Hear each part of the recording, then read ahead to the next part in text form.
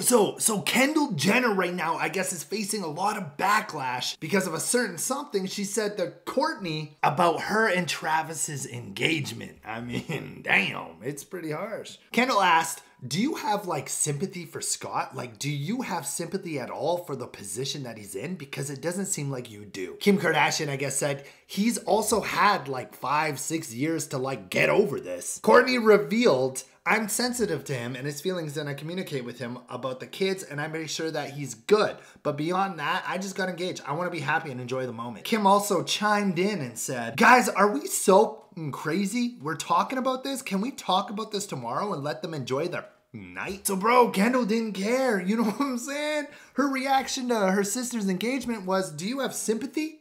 Look what Scott is going through. Do you even give a damn? Now that Thanksgiving dinner is gonna be a little interesting. You know, I do feel bad for Scott. I really do. You know, like the man seems like he went through a lot. You know, he did have so many years and the man did mess up a lot. All right. So it's like Scott, almost like, I don't know, did karma kind of get Scott? You know, karma does its thing and its thing happens in no particular timeline, okay? Karma can bite you at any time, anywhere, and that's the way life rolls. Tell me what you guys think of these.